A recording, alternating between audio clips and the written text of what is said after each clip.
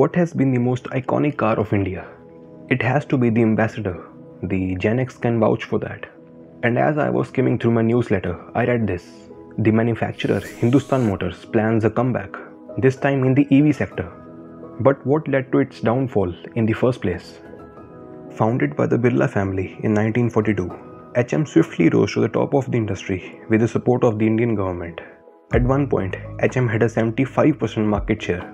But post-liberalization, the company wasn't incentivized enough to innovate and couldn't keep up with the new players in the market. They relied on their old glory as a marketing tactic. Eventually, due to these reasons, Hindustan Motors sold the Ambassador brand to the French company Peugeot in 2017. And now, 5 years after that, they want to make the big leap into the EV industry, and we Indians wish them good luck. Do subscribe.